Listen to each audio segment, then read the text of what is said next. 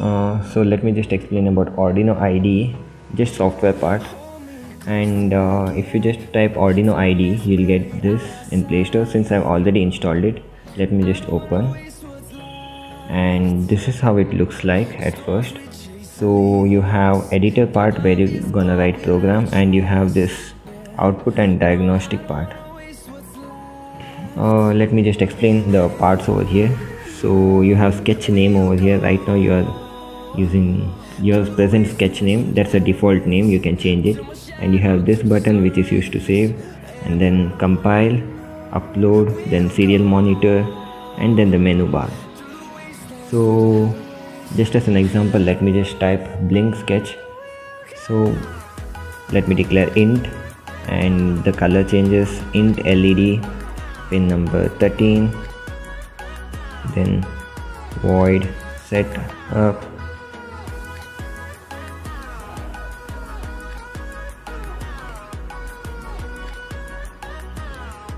pin mode 13,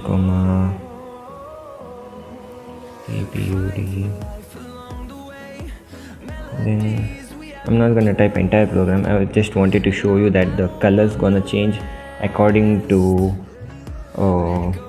the color being set up in the software. And let me just explain you the parts over here. We have sketch part where you can open some new sketch. Yes, and then you have in sketch you can open the recent ones that you have used, and then also you can open from device whichever you have stored till now. I have used a lot, like I don't have a laptop, so everything whatever Arduino projects I have been doing till now is through my phone itself. And then in sketch you have save as, and all, close, delete, examples. So as you start using Arduino, I prefer to go with examples. So there are a lot of it. If you see here, and again you have to go there, then sensors, control, display, and then if you have installed few libraries, you have even get library examples. I have a lot of library installed already, and I'll even tell you how to install libraries. So if you see MPU6050, there are like a few other, these green ones are comments, and then below you have libraries included, then program goes on and on and on. So if you see navigation part here, that doesn't come with the free version. You down below you can see that get premium, and you need to purchase it, and then you get access to all of it, including the diagnostic part. So let me just show you one of my sketch where you get navigator free. Open recent, maybe this one. No, it doesn't. Okay, fine. So I have this program over here. I'll just explain you the software part. My Arduino is not yet connected to the device. First I'll just compile it, and you can see the compiling part being finished over here.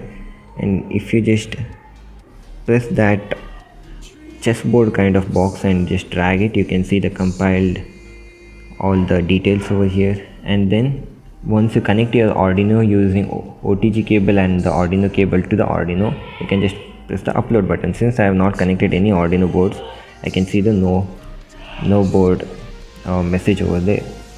Then other main important thing is settings, board type, Arduino.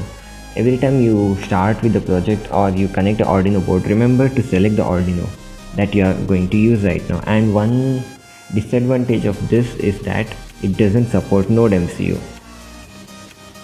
And after that you need to remember library, manage libraries, and these are the libraries which are already installed in your phone. If you want to install new ones, go to available, connect your device to internet via Wi-Fi or data, and then you get all these all type, and whichever type of library you want to use. Maybe you want to use some display, search which display, anything, maybe OLED display. You get these many OLED drivers, display libraries out here. Let me just select this one, press this download icon, then it's gonna download and install in your phone, and done. Now in the install part you get this library, or which was that? OLED, it's over here. So now OLED display 96 cross 96 is over there. Now I can just go here, sketch library examples, and if that has some example library examples, okay, it has a lot of them. So just I can press it. If I have that display connected to the Arduino via these configurations,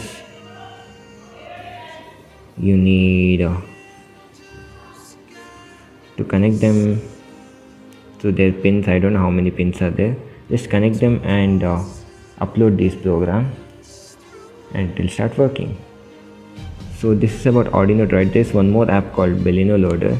The specialty about this app is you can even program it via Bluetooth, and I don't basically use this. You just have to go to new file, it starts extracting tools and all, open files, examples. So you have similar examples over here, basics, blink, and then serial monitor, for which you have to pay, and then compile and upload together, and then you have all the important brackets, commas over at the bottom. So preferably I prefer using ArduinoDroid, and yeah, thanks for watching.